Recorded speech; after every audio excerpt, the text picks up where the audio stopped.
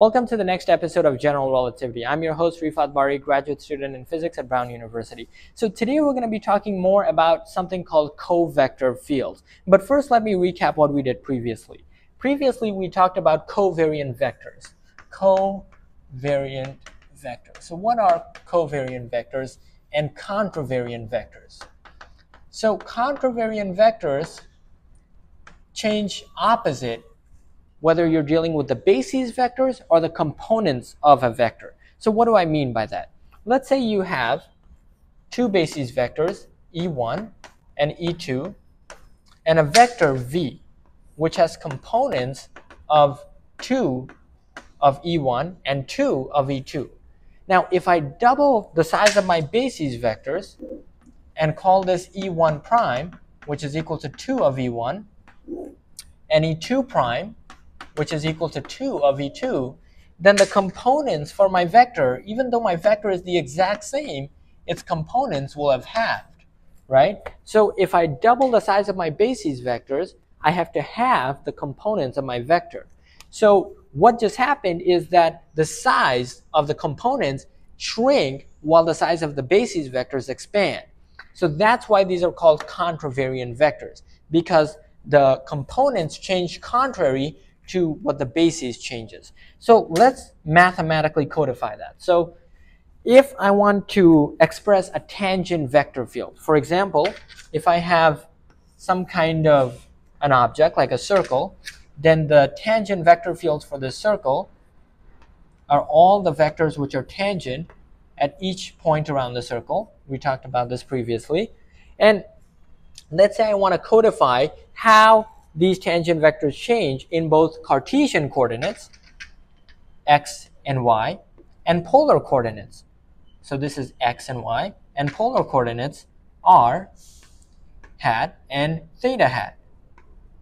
So how do I do that? How do I express how these tangent vectors change in these two different coordinate systems? Well, there's two different things that matter. The components, how the components transform, and how the basis vectors transform.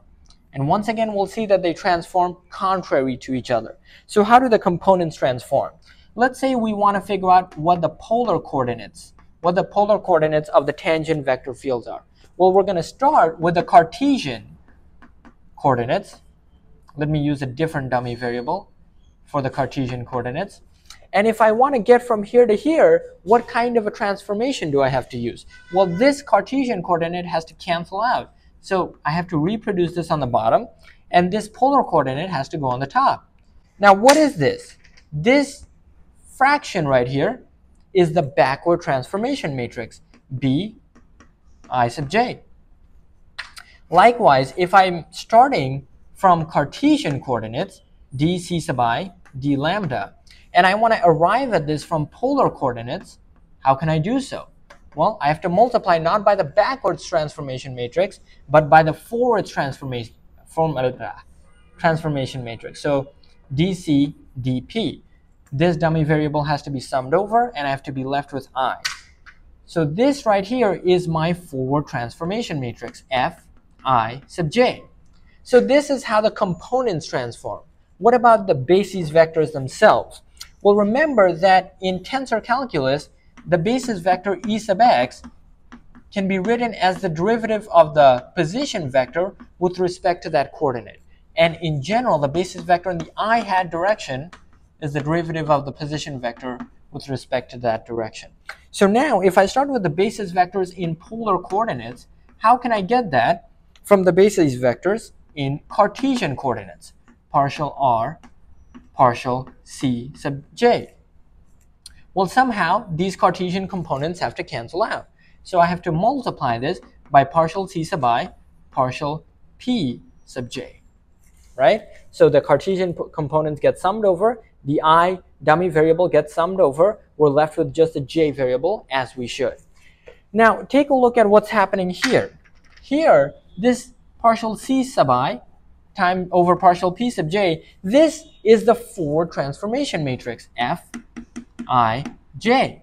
So although we use the backward transformation matrix to convert between Cartesian and polar components, we use the forward transformation matrix to convert between Cartesian and polar bases. So there's the contrary behavior we were talking about. And if we want to arrive in the opposite direction, if we want to arrive at Cartesian coordinates, starting Cartesian basis vectors, starting from polar basis vectors, well, now we have to multiply by the backwards basis, the backwards transformation matrix, bi sub j. So this right here captures the nature of contravariant vectors. Even though we use the backwards transformation matrix to convert between Cartesian and polar components, we use the forward transformation matrix to convert between Cartesian and polar bases. That's the contrary behavior. Forward matrix, backwards matrix. Backwards matrix, forward matrix. That's the contrary nature of contravariant vector fields. But we can apply the same notion to just vectors themselves. So let's do that over here. So we can apply the same idea to just vectors instead of vector fields. Once again, we're going to compare how components transform versus how basis vectors transform. So let's look at a basis vector EI and EJ. Let's say EI represents the Cartesian coordinate vectors x and y, and EI tilde represents the polar coordinate vectors P1 and P2, which stand for r and theta. So if I want to get to polar coordinates from Cartesian coordinate bases, how do I do that? Well, I have to apply the forward transformation matrix. The dummy variable I is summed over, and I'm left with just the j variable as intended. Likewise, if I want to end up with Cartesian basis vectors starting from polar basis vectors, what do I have to do? I have to use the backwards transformation matrix, bi sub j. Once again, the I dummy variable is summed over. I'm left over with only j. Now let's come over here to components. How do the components transform? The components will transform in the opposite way.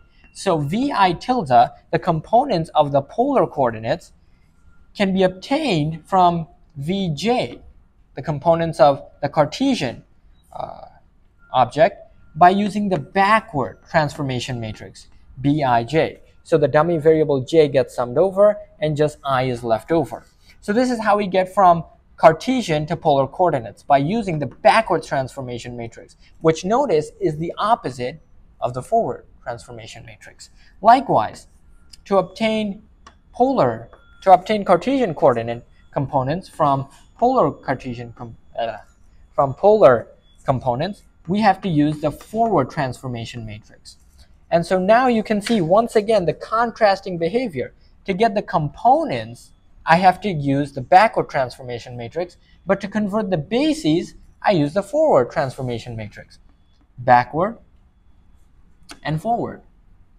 So you can see the contrary nature of contravariant vectors right in full display here. To convert between Cartesian and polar basis vectors, I use the forward transformation matrix. To convert between Cartesian and polar components, I have to use the backwards transformation matrix.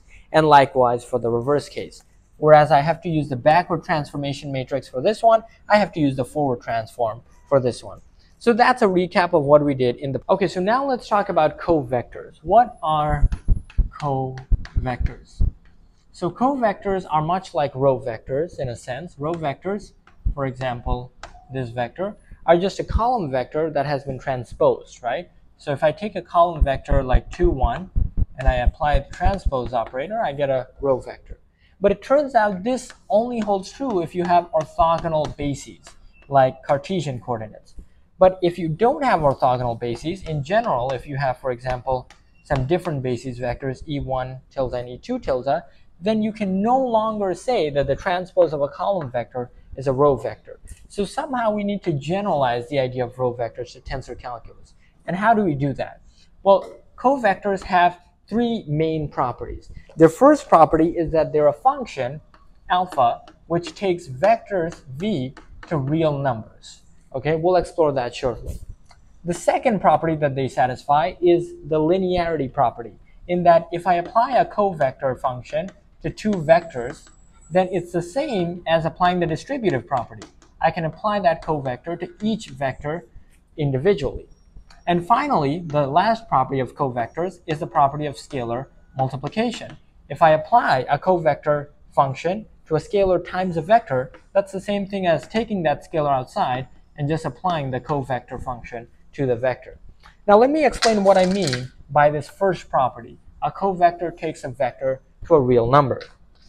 Let's say I have a simple function, a simple vector function, which is 2x plus 3y. Now this function is a function of both x and y, so I should put x comma y here. And let's try to analyze this function for different values of the output. Let's say we analyze it for -2, -1, 0, and 2. What does this function's contours look like? Well, the contours of this function are just going to be straight lines with the slope given by this function. And let's say that this is a contour where the function is equal to 0. This is the contour where the function is 1, where the function is 2, where the function is -1, and where the function is -2. And here is the origin of this covector field. I'll call it alpha. And this is the direction of increasing function value for my covector field. This is what a covector field looks like. And let's say that I have a vector in this covector field. Let's say I have a vector v. When I apply my covector function alpha to this vector v, what that'll give me is just the number of lines, the number of contours that this vector v crosses. So it crosses 1, 2 lines. So the covector function applied to the vector v is just 2.